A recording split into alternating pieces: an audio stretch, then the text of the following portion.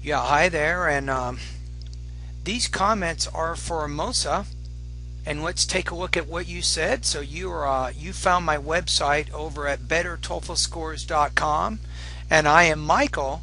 I am the founder, owner, and the materials writer for all of your lessons at the 7-step system to pass the TOEFL IBT.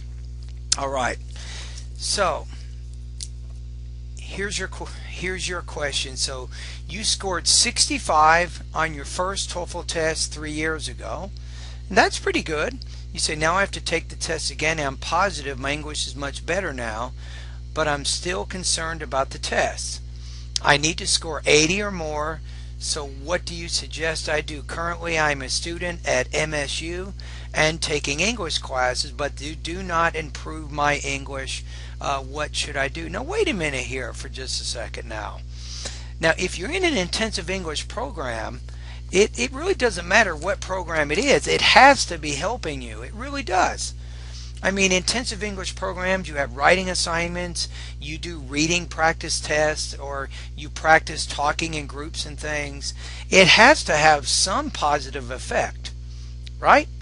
Now, if you're not getting any good results in your English classes, I mean, I don't know that you're going to get any different results with me, because it's what you put into it. It's how hard you work. Do you see what I'm saying? So let me tell you a story for a minute. Mosa. There was this guy walking along a path from a city. As he's walking to the next city, he comes up on a preacher, a church guy. And then the guy goes, "Hey, what's your church like over there?"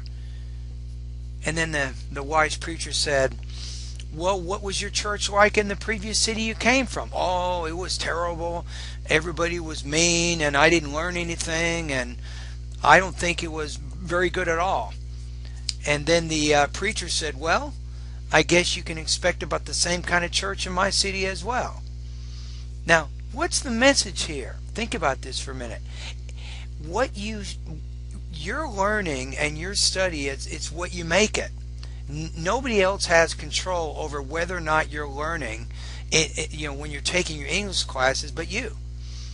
You see what I mean? So anyway, by the way, I think that my online TOEFL course, Mosa, would be it would be a great supplement to your existing English studies. And based on your situation, so you want to go from 65 to 80, but you're positive you're much better than you were then. Just to be sure, I'm going to recommend my 60-day, I think, TOEFL study guide is going to be best for you. So I recommend the number 5 here, where it says 60-day online TOEFL course with the emphasis on vocabulary, pronunciation, grammar, listening, reading, writing, and speaking. Now, I'm going to be honest with you here. If you don't complete the lessons, you're not going to get better. There's a lot of vocabulary practice. I have pronunciation. Mosa, I have a VoxyPop discussion group where you can post your speaking tests each day. I have over 83 different independent and integrated writing practice tests that you can also complete. But the bottom line is, if you don't do it, then you're not going to get better, and there's nobody else to blame but yourself. Now remember, my course is an online course. You have to be motivated, you have to be a self-starter, and no one's going to be watching you to see if you're completing these lessons. But I promise you this, if you go through all those lessons and complete all my exercises in my course, you can expect about 5 to 10 points of improvement for each month that you use my course. So I think for sure by 60 days, if you practice and do the exercises, you should be very close to your goal.